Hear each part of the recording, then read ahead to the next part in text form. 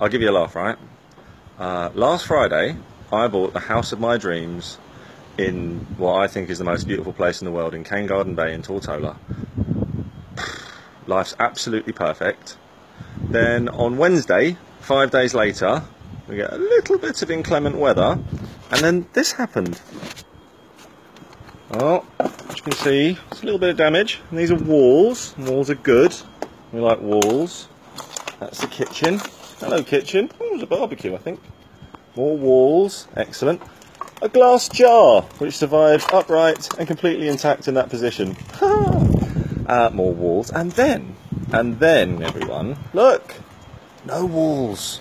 No walls. 5 days later. Lovely view. Did want to chop that tree down anyway, not going to lie. No walls. Maybe it's because they're attached to the roof. That's right. Well guessed, everybody. No roof. No roof. Oh well.